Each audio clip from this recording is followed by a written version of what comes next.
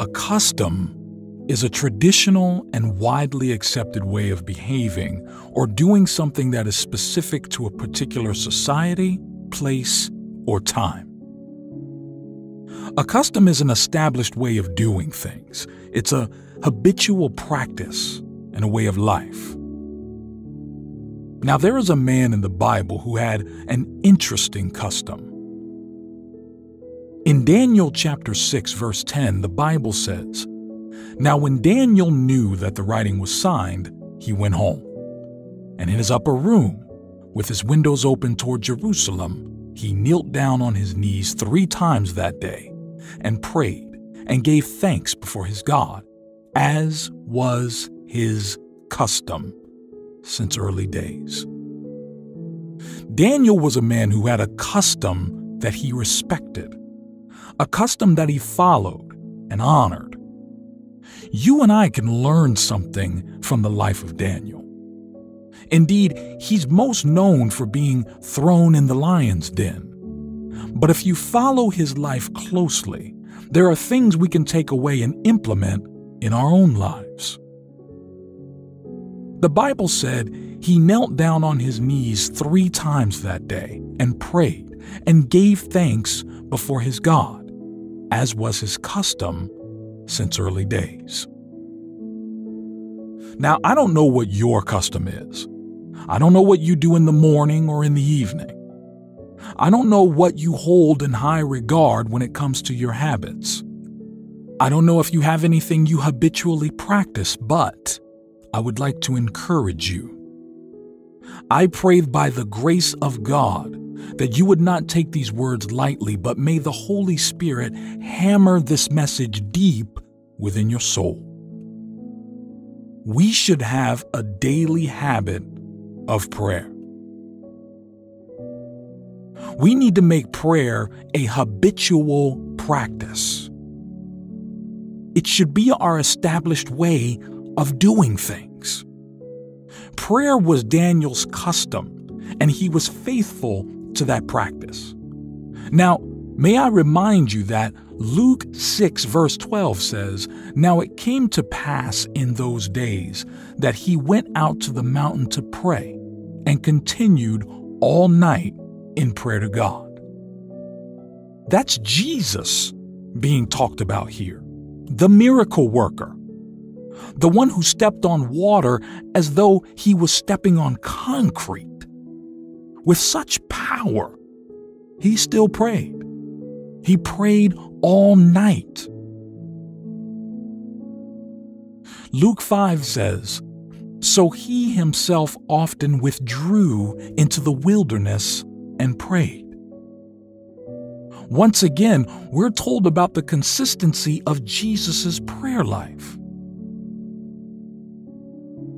There must be something to be gained from prayer. Daniel practiced it 3 times a day. Jesus did it often. He consistently prayed all night. There must be something to be gained from prayer, saints.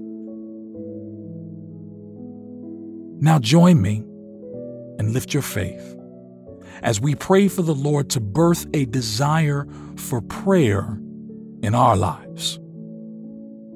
Let us pray. Lord Jesus, great and awesome is your name.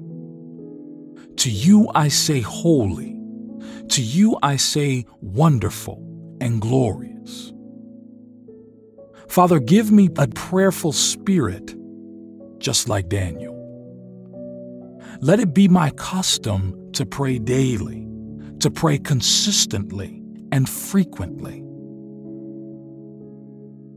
And as I pray, Lord, I ask that the Holy Spirit would touch me and teach me how to pray, so that I may not pray and speak in vain repetition, but give me the grace to pray under the influence, under the power of the Holy Ghost.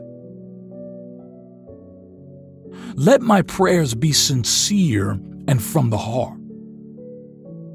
Let my prayers not just be centered on what I want or what you can do for me, but rather may the Holy Spirit lead me to offer prayers of thanksgiving and praise, prayers of intercession. Lord, give me grace. Let me not become a prayerless Christian, because a prayerless Christian is a powerless Christian.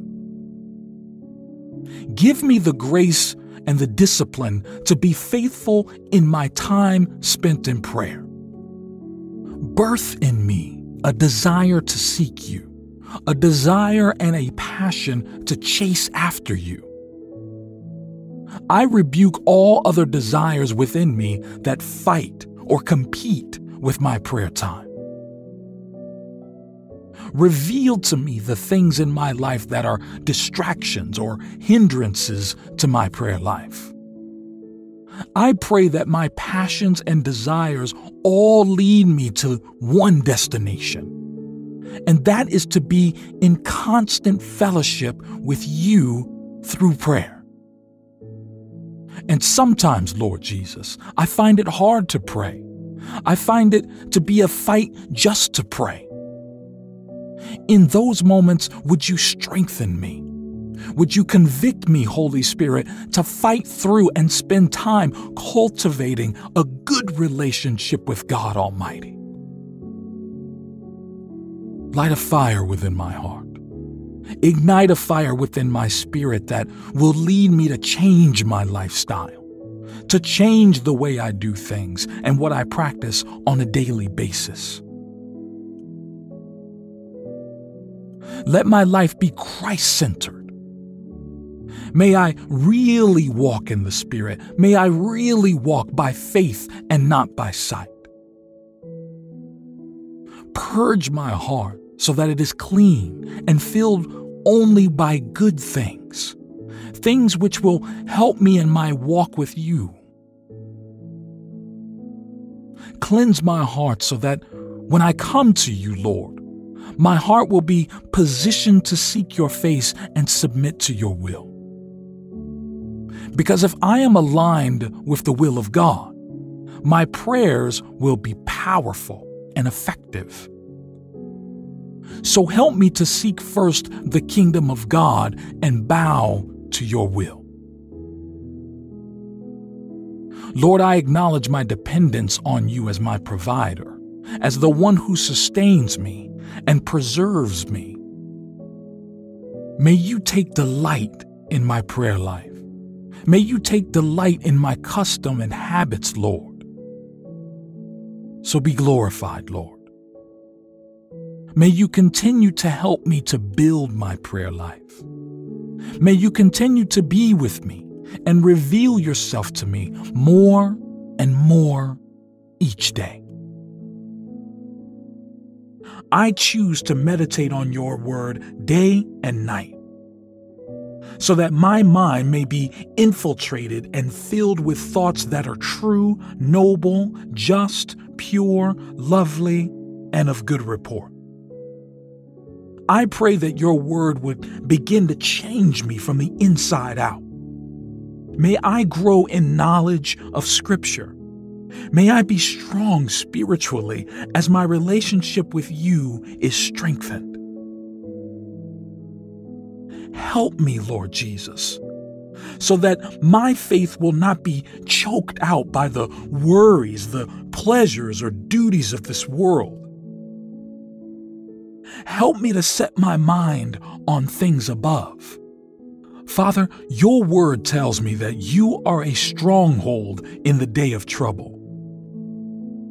And even though the enemy has declared war against me, I know that the angels of the Lord encamp around me.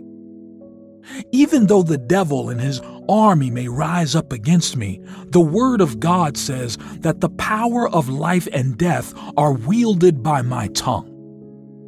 And I declare victory in the name of Jesus. May you be glorified forever and ever.